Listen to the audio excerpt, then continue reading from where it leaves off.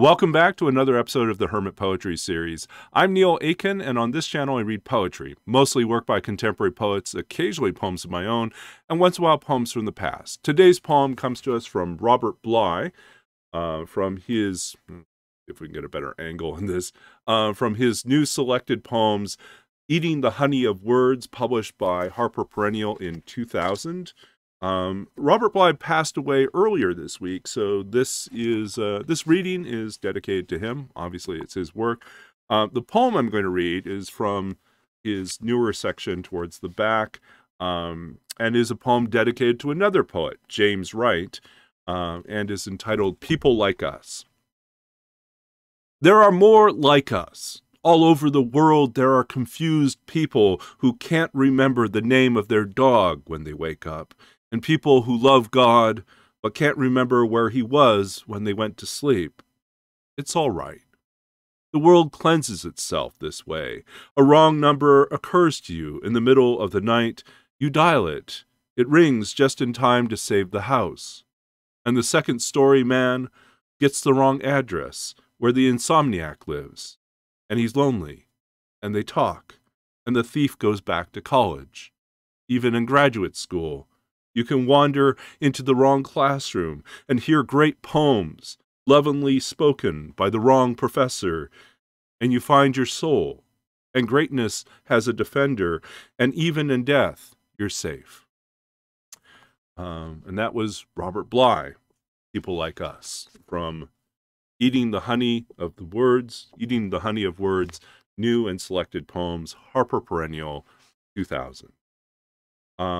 Thank you all for being a part of this series.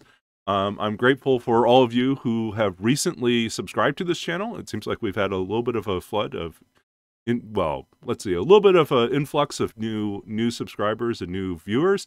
Thank you all for supporting this channel in these small ways, but significant to me, by liking these videos, by commenting below, by sharing them on social media, or just subscribing to the channel. It means a lot to me to know that this project continues to have some sort of relevance, and hopefully some connection with all of you and with people outside. Outside literally, in the sense that this began at the start of the pandemic as a way for me to connect, and I'm grateful for the ways in which it helps others to connect with poetry and with poets all over the world. I'm really appreciative of the work that poets do in the world. And we have poets are human beings. They're complicated people. And Bly himself was a complicated person. Some things we greatly admire. Some things were problematic and difficult. And we navigate that. But at the heart of it is the shared human experience. And I'm grateful for the ways in which poetry, moments of vulnerability, moments of humor, and moments of blunt honesty, we can come to understand each other better.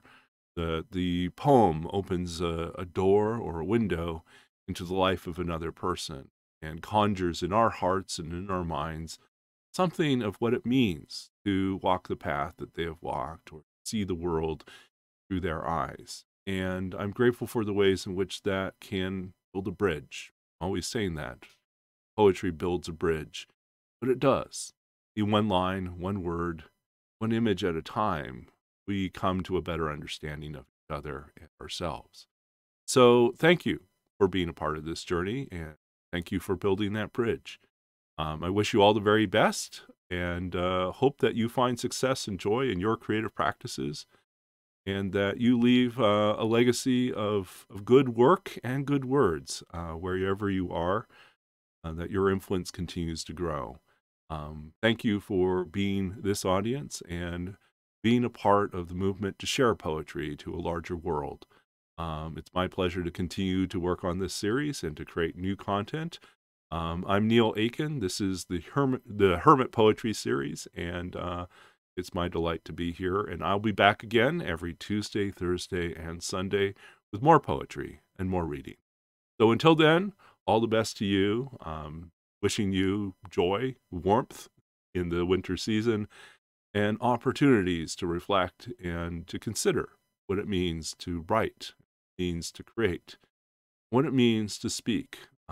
Whether we're the first voice to open our mouths, first voice in a room to speak, or one who joins the chorus later but adds our own flavor, our own note to that growing symphony.